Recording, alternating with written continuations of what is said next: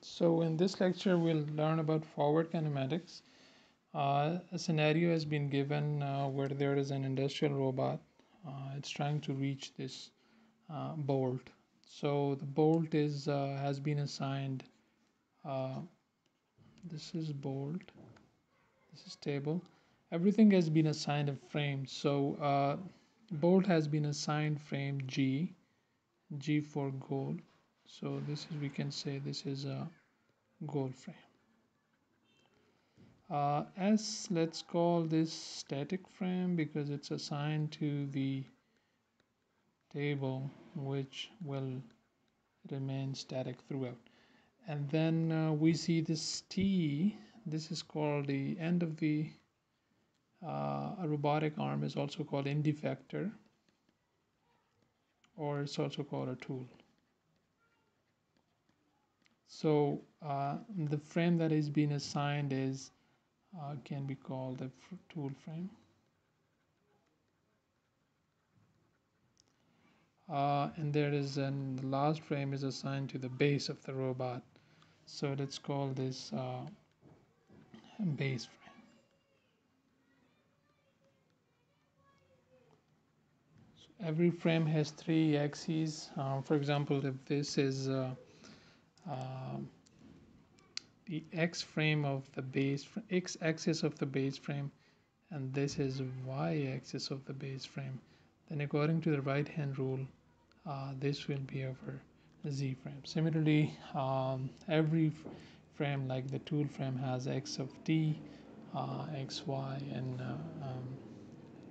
YT and ZT.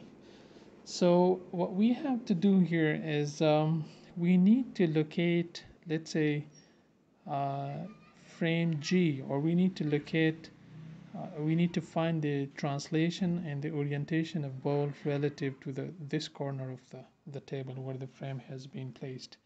Frame S has been placed. So let's say that is given by transformation T. We write it as a transformation of the goal frame relative to the static frame. And this is a 4x4 matrix where the, so this T relative, this is a 4x4 matrix where the 3x3 part, top, left, upper left 3x3 part, it represents the orientation. It's a rotation matrix that represents the orientation of the frame relative to the static frame S. And then there is a position vector here, which is the position of the origin of the goal frame relative to S. And then the last row is 0, 0, 0, and 1. So this is a 4x4 matrix, and this gives the relative position. I will write here, gives relative pose. By pose I mean orientation plus position of frame G um, with respect to frame S. Okay, so this is known because it's, once we know where the frame S is placed, we can locate G relative to S. So basically, we might use a camera, or we might just manually find the three thetas, the orientation and the position. But let's say this is known. What else is known is the transformation matrix of S relative to base. Similarly, what here is known as the transformation matrix of tool frame relative to the base frame. So if everything is known, then we can find the transformation matrix of the goal relative to tool.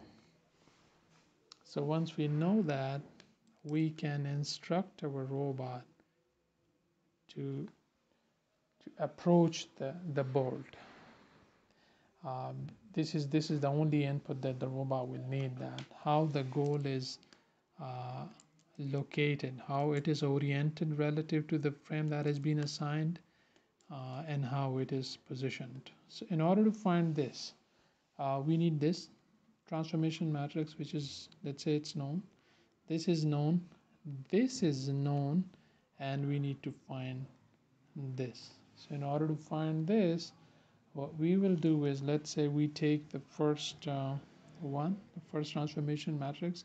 It locates goal relative to frame S, and then we pre-multiply it with the transformation matrix that locate S relative to B, and then we need to find uh, transformation of the goal frame relative to the tool frame.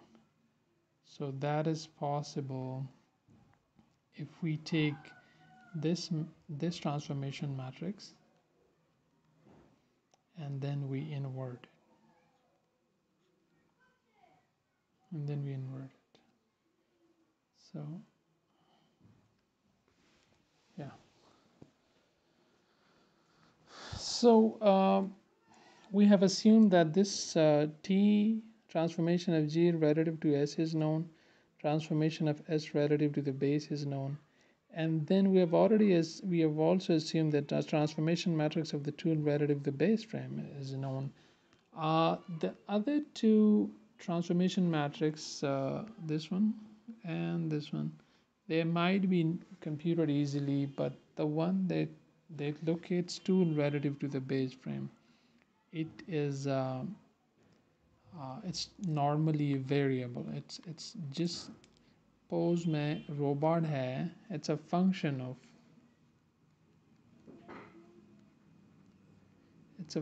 of all the theta. So let's say we had one theta here, theta 1, and another theta, theta 2.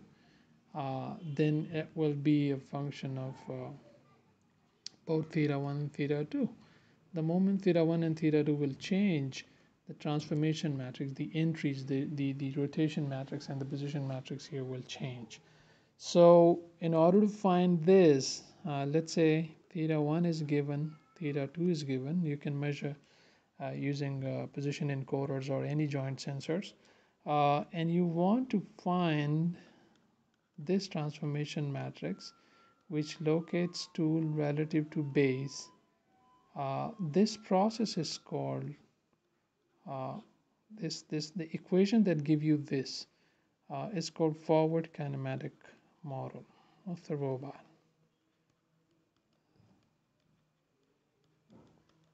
So in the next few slides, we will find a systematic way of finding this transformation matrix. We'll find equations. We need to have equation in terms of unknowns theta 1 and theta 2, because every time theta 1 and theta 2 will change, we'll plug in those values in those equations, and we'll be able to find this transformation matrix T that locates tool with respect to the base.